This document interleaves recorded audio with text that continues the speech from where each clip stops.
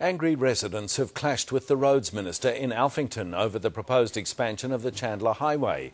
Luke Donnellan was trying to sell one of his key infrastructure projects, transforming the existing bridge into a 6-lane freeway to be built metres from residents' homes.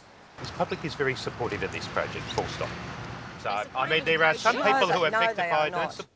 The protest group wants the alignment moved to the eastern side, arguing it would have less impact on housing. The minister was unable to say how close the new road would be to